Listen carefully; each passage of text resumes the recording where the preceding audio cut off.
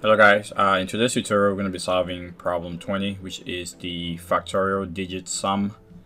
So pretty much all it wants us to do is get the factorial of 100 and then we sum up the individual digits and that should give us an answer. So for this one we sum up 3, 6, 2, 8, 8. That gives us 27. So it's a pretty easy problem. So let's go ahead and solve it. So let me create a class. And I'm going to call this one factorial digit sum.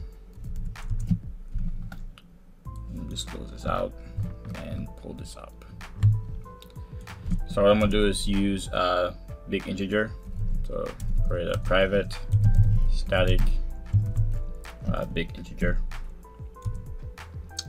Call this one factor.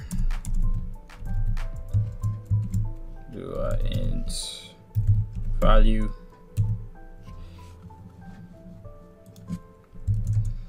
Then what I want to do is going to say var submission is going to equal to big integer dot one, just because we're going to be using this to multiply the rest of the values.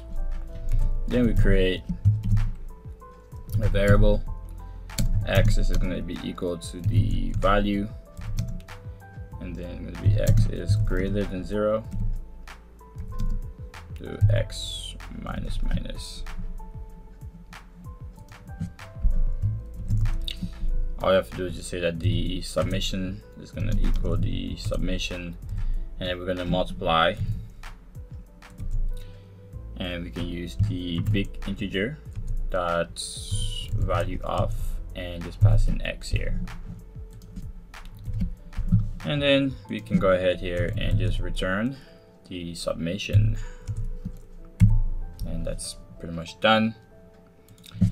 So what we want to do is just pretty much sum everything up. So private static int sum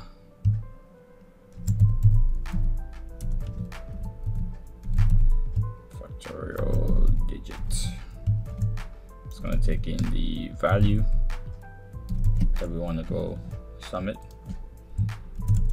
Okay, so all we have to do is pretty much get the digits that we want from the factors method, and then what we want to do is want to pass in that value, and then want to get the toString of it. Then we want to create the variable to hold the sum. Then we can use a for each loop, so var c, and then I'm gonna do digits. This is supposed to be s digits dot to each array.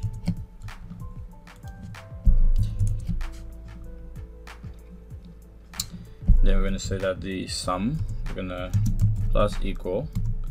Then we can use the integer dot parse int method, and then we can use the character class, and then convert the character to string. All right,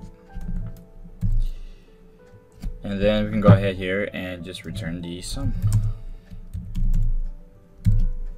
Alright, so all that's left is for us to go ahead and create main.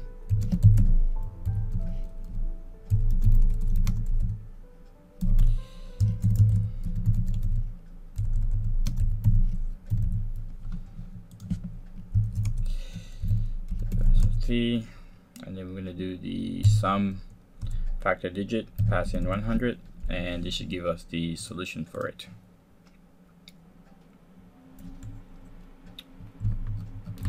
Alright guys, this will be it for this tutorial. I'll see you guys in the next tutorial. If you like the video, give me a thumb up and subscribe to my channel.